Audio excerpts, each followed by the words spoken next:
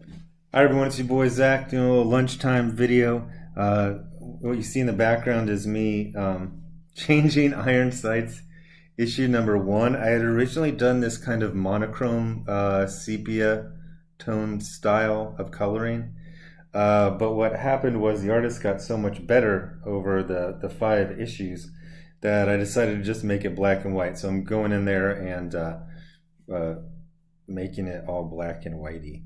So I think I got some more of it open here. So yeah, here's some of the pages right there, earlier pages. But what I wanted to do a video on was this. So I think 2 days ago, Joe Quinones did a list of standards of behavior for customers. I, of course, memed him into oblivion. He didn't respond. He just took it down, which to me is acceptable. But it really just kind of gelled what kind of atmosphere. Stories about toxic fandom are very, very popular in the press. This comes out of the Gamergate days. This comes out of, honestly, it's a lot of high school. A lot of the, I'm a big fan of Occam's razor. The simplest explanation tends to be the correct one. What happens is you got a bunch of people who are nerds in high school, and this is the people at Marvel and the people at Kotaku and all those websites, CBR, and now they're in positions of power, and now the bullied become the bullies. So it of course is completely insane that in an industry that's shrinking, that has 50 stores go out of business, that apparently this week a store that kicked out somebody for liking Jawbreakers then went out of business like 3 weeks later.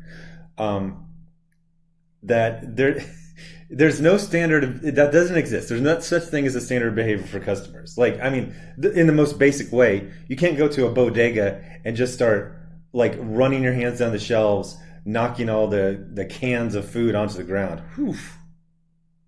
Man, I'd get scared just thinking about it. Even as a, for instance, that's, dude, you just die. You die and it'd be on the news and everyone's like, well, yeah, of course, he went into the place and he knocked everything. Yo. Man, bodegas are a whole nother world. Y'all don't understand. If you think a bodega is just like a family-owned 7-Eleven, whew, I could do a whole doctoral thesis on bodegas. Anyway, getting into this. So, John Malin, / our guy, / great guy, great with the customers, great artist. Oh my gosh. The thing is, I write very loosely. I mean, I will give literally, for a page that has 5 panels, I will have 5 sentences, and they are very short sentences. Silkworm does this. Devil Dog does this. The bad guy does this.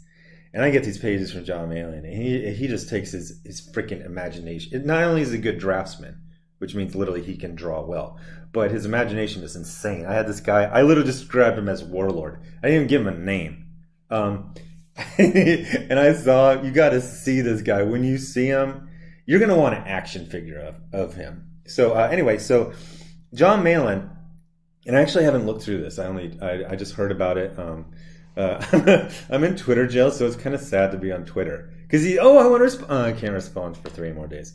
But anyway, so John Malin did his own one. So since Joe Quinones said we need to fix toxic fandom, Malin says we need to fix toxic. He's doing a bit, but the stuff he says is important and it's very good. So he says. Beginning a campaign to remake toxic comic prose working for companies they don't own on characters they don't own. From a company's perspective, who's with me? So this is like he's doing a bit on the like cutesy pie, fake nice way that SJWs talk a lot. And one of the other things SJWs always do, because they think they're better than you, they think they're like teachers. So they will announce when a discussion begins and ends. Again, the bit that Joe Quinones does is he says, new fans. So he's basically, for you new fans, here's the rules. Because I guess when he's saying new fans, what he's saying is they're just flat out rejecting and pushing away the old fans. So he says, new pros. This is business. Whew. You're gonna shock people with that one. It is. It's a business. That's why I always make the analogy of a hot dog. It's like, well, I'm an artist. No, you're an artist when you draw Trump and he's got devil horns. Oh my gosh. And he's eating babies. Oh, that is so woke. You're a business person in a customer-facing industry when you're drawing Spider-Man or America Chavez or Batman or whatever. Respect fans. They decide if we have money or not, or you're fired. So one of the frustrating things about being a comic fan right now is that there are a lot of literally so-called business decisions made out of spite.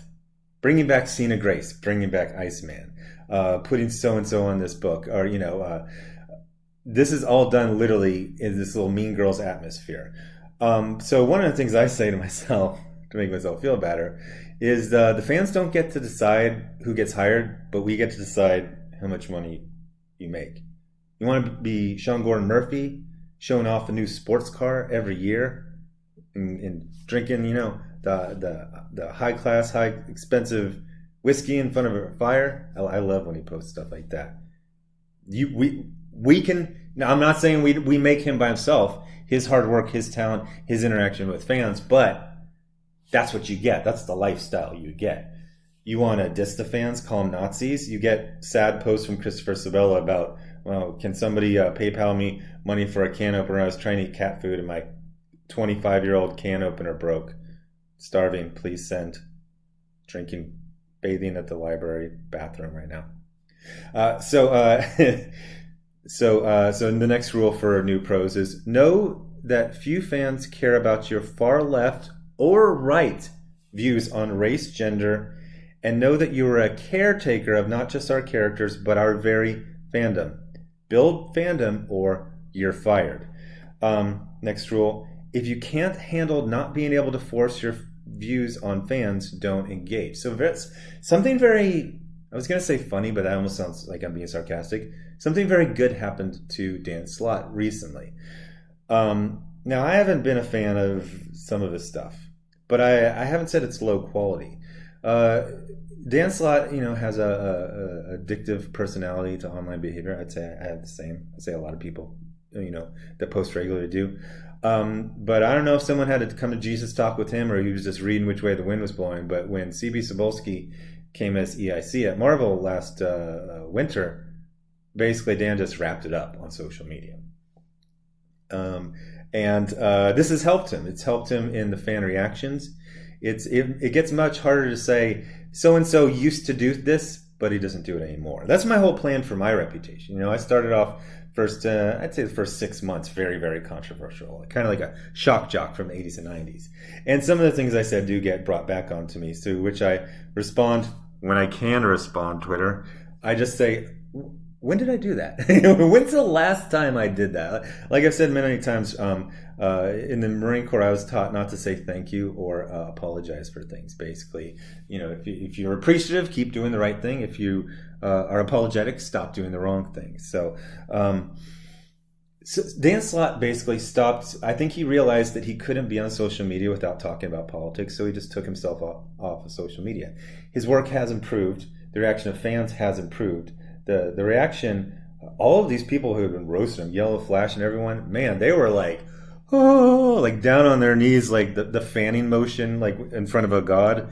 When he did Amazing Spider-Man 800, they loved it. So you can repair your reputation with fans and benefit from that. You just have to. It's real simple. Just stop calling us Nazis. And if you can look in the mirror and say, I can't not call them Nazis, then you can just remove yourself from social media. And he makes a very good point. I keep calling myself conservative, and I remember I talked to conservatives, and I'm like, oh, I guess I'm just a normie. I would say I'm on the right. I don't like hearing about right-wing politics. Not even far right, just like right. I don't like hearing about politics. I don't like hearing about Trump. Like, can the Scorpion just rob a bank? Spider-Man stops him, and maybe there's this twist. The Scorpion gets away, and then you find out Scorpion didn't really rob the bank, but his niece needed an operation. Like, just don't forget the stories, dude. Keep it simple. Politics is not fun. Like they say, politics is Hollywood for ugly people. And it's also, for ugly thoughts. So just stop it. Be a good representative or go F yourself. So I wouldn't have said F yourself. We are not a platform for you to harm us, our characters, or fans. It's a very, very good point. We've seen from malicious individuals like Tim Doyle, Kieran Shake, Darrell Leo, that what they are is they are kind of like picket men in the front with the pickets, the spears. They are the cannon fodder. But they're being used by pros who literally just want to hurt us. They don't like us. They malign us. They say, Kelly Sue DeConnick, don't buy my book. It's like, I have a question. Did you notice we weren't? Look at your sales. But yeah, be a good representative for the company. Be normal. If you have the ability to be normal, be normal. And if you don't have the ability, have the wherewithal to take yourself off the stage. This one I love. Respect all colors, especially the color of money. You are only here to maximize cash flow for yourselves, us, and this industry. If we see you undercut it, you're fired. So Chris Sabella, again, I use him as an example. When Magic Mirror Comics was doing their hot take about what their customers were allowed to buy, and then literally kicking Dylan out when he has product in hand to pay for it. The thing is, I was talking to Dylan, I go, this is kind of weird, because when you're in a business, you don't suddenly go, I guess we're going out of business tomorrow. Like, you see it, even if you're a bad businessman, you see it coming for months and months. So when the store, I think it was the owner who actually kicked him out. No, because the person told him that the owner said to kick him out. That owner had to know that they had at best like a month or two left. So that just blows my mind. I mean, you'd think you'd at least want the last little bits of cash just so you could pay off your creditors, people who loaned you money, because it's not like you just leave. I mean, you're going to get that electricity bill like a month and a half later.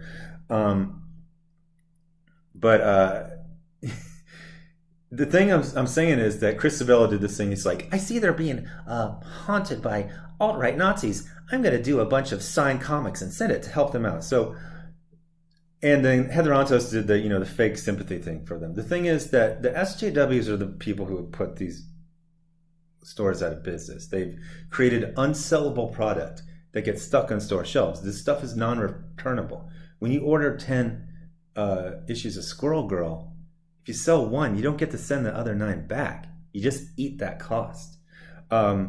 And the thing is, it needs to be, it goes in many directions at once, but stores can't survive off of SJW comics. And the more SJW comics you make, the more they die. They need product to give to the customers. Jamal Igle likes to pull this little, barracks lawyer bit. He goes, well, technically, the customers are the stores, and we don't have anything to do with the final sales to readers. It's like, yeah, that's true, but when you're making bad comics, you're screwing everyone, but you're screwing the stores most of all. We need the stores.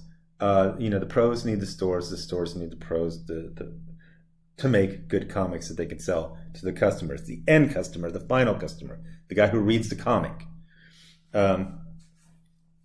Challenge yourself artistically, grow, improve so you can make more money or you're fired. So I wouldn't agree with this 100%. There's some people that get to a certain level and then they kind of plateau. But, I remember Paul Ryan, not the politician, this guy who used to draw. He died about a decade ago, but he drew Fantastic Four. He was a really great artist. He kind of leveled up and then he kind of leveled off, but he was always good. But I would say his storytelling got better, even if his draftsmanship kind of leveled up. But you should grow, because one of the things about growth is that growth is exciting. And that's the thing that's not exciting about stagnation. After a while, you look at it, Artist X, and you say, they were drawn that way 10 years ago. Again, Jamal Igle, he had a very quick ramp up. Some of his first books were The Flash and Green Lantern. And now he's drawing Black by Kwanzaa. And the reason is that his art in 2018 looks the exact same that it does in 1998. There's no growth.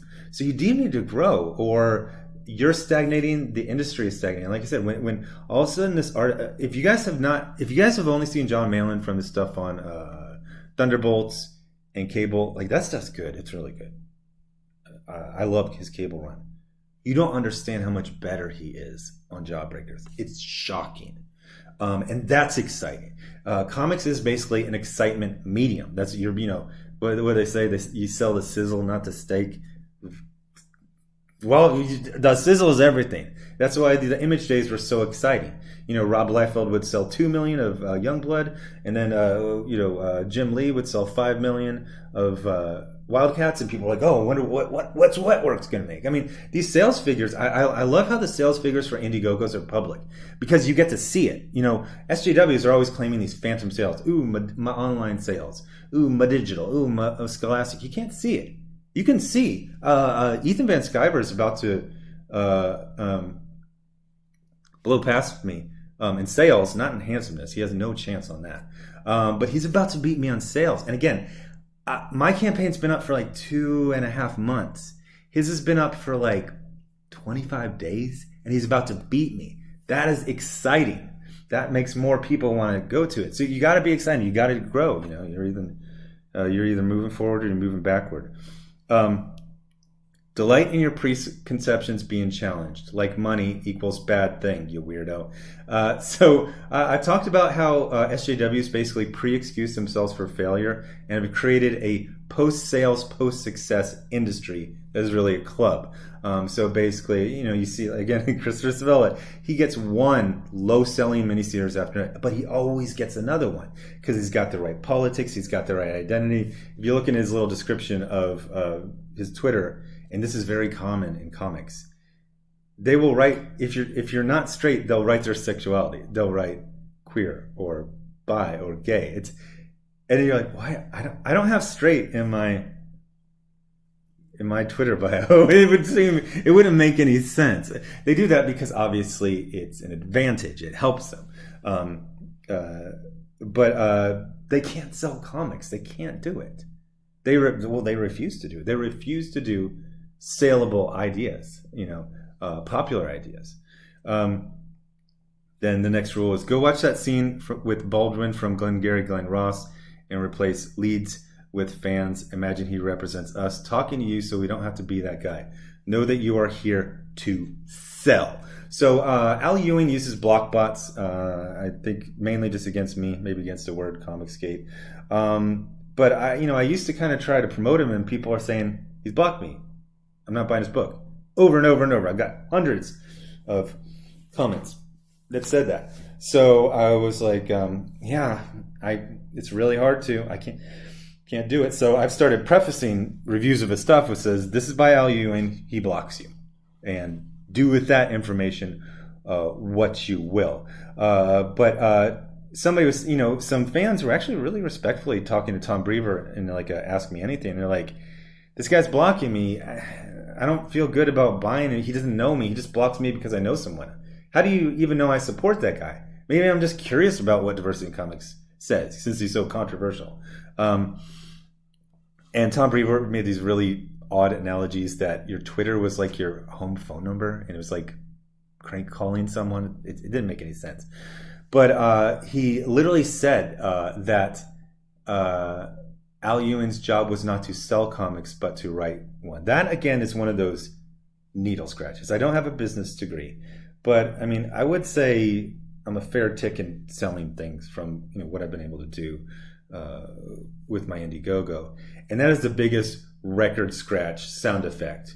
When someone at a business says, the guy who writes the story decides what gets drawn, the guy who's basically the architect, his job is not to sell comics. That's when I say you need to go. If I was a CEO, if I was the EIC, that would be like, you're gone tomorrow, and we're going to call the temp agency. Obviously the next person down would take over. But that is a fundamental misread of not just this industry, but industry in general.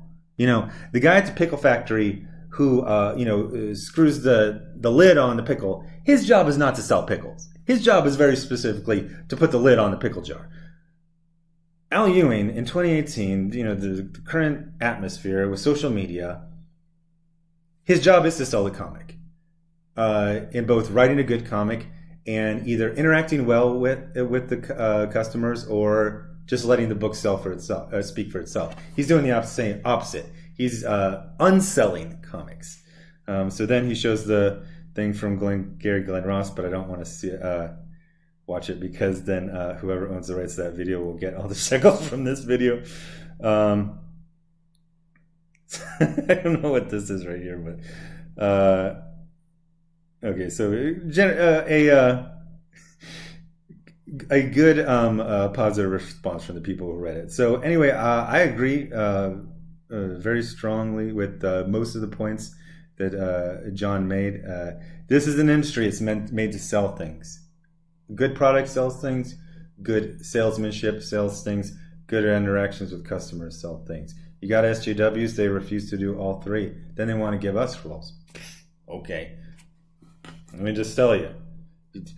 Let me give you some advice for your retiring years from your 50s to 70s. Spend the extra $2 for the higher quality can opener, because you're going to be cranking that thing for the next 30 years. Anyway, thanks for watching. Subscribe. Make sure you're still subscribed. Hit the bell for notifications. Thanks everyone who gives the Super Chat, the Patreon, and the Indiegogo. You're funding original content. And I'll have more new comic reviews up later today. I think I'm going to do the latest issue of Man of Steel by Brian Michael Bendis. I love it. Can't believe I'm saying that. Thanks for watching. Bye.